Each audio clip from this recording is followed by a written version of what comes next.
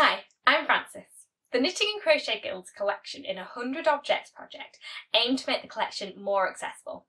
We have shown you 100 objects, but now we want to highlight a few special ones. The collection preserves many different crafting tools. It can provide a long history of the different techniques. We have a huge collection of needles, hooks, stitch holders, needle gauges, row counters, boxes, way too many things to name. There is a long history which can be explored. Seeing the tools which people used can help you understand traditional techniques or old ways of working. I'm going to show you a few sets of items from the project and we will see how they work. These wristlet crochet ball and knitting wool holders are from right at the beginning of the 100 Objects project on day 10. By popular demand, I'm going to show you how they work. There were many advertisements, such as these, for wrist holders until after the First World War, where they died down. It's a shame because this ingenious idea would still be useful. Lots of us want to take our knitting or crochet with us, and these are a simple way of keeping the yarn close and off the floor. These yarn holders are an extension of this idea. On day 85, we showed you this small selection of the yarn holders we have in the collection. They all work slightly differently, but they all hold the ball of yarn in one place. The recent equivalent is the yarn bowl. This one's mine. I also have a selection of knitting needle boxes to show you.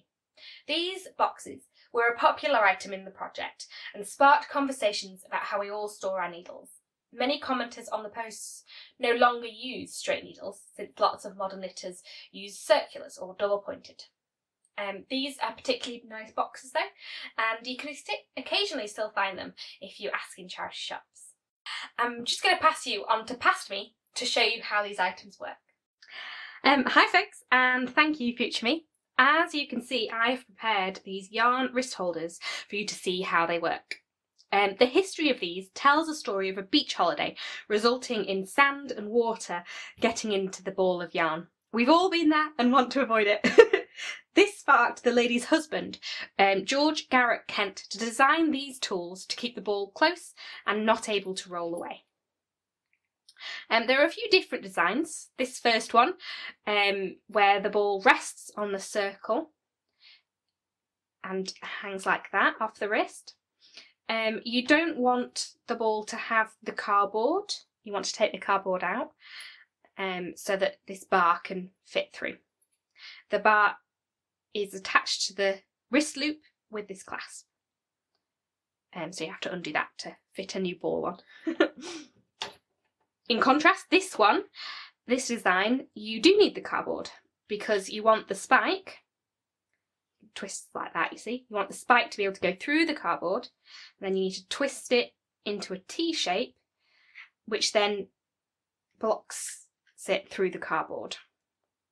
Like so. This one has an elastic wrist, slightly different, and it has some ribbon inside. These crochet ball holders, I think, have wonderful old cardboard packaging. They even, if you open this up, they even come with the lovely instructions on how to use it. With a bit of a blurb about how annoying it is when balls roll away, which I think we can all agree with. There we go. Finally, this cross was a further invention designed for knitting yarn. It winds around. Let me unwind a bit and I'll show you how it winds around. Okay. It winds around like the rayon yarn holders we posted on day 16. One way of the cross and then the other way of the cross. Like so. And then again, it goes on your wrist with an elastic wristband. And so your yarn doesn't roll away or get tangled. I mean, it probably still gets tangled because it doesn't all yarn. But anyway, these are great for crocheting or knitting on the go. And it's always nice to take your craft out into the wild. I also wanted to show you these knitting needle boxes. They're all different sizes, so I had to gather a variety of different needles. These big ones fit bigger needles, like so. But then we also have some smaller ones that won't fit that length of needle. But these small ones come from a time when it was popular to put knitting gauges on anything that didn't move. And knitting gauges on boxes like these are very useful because you can measure right away what size your needles are. So these needles are a size 4 in the Old English, I presume. And they open like so. See my needles.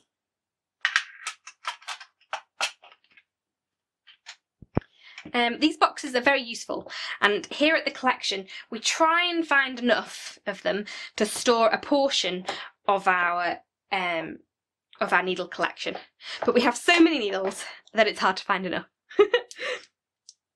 I will pass you back on to future me. See you later. I hope you enjoyed seeing the small selection of tools in our collection, but you can see more on the 100 Objects posts. If you'd like to see all the 100 objects, check out the collections page on our website, kcguild.org.uk. You can also find all the posts on our Instagram and Facebook pages, where everyone has been commenting with their own stories about the items. We hope you get involved.